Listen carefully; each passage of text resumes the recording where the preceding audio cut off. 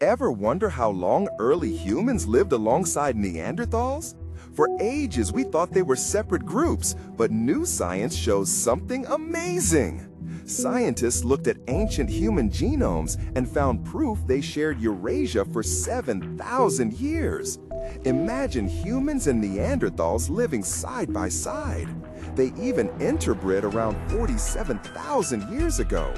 Genetic analysis revealed this incredible timeline. Our ancestors and Neanderthals were neighbors for millennia. This means more interaction than we ever knew.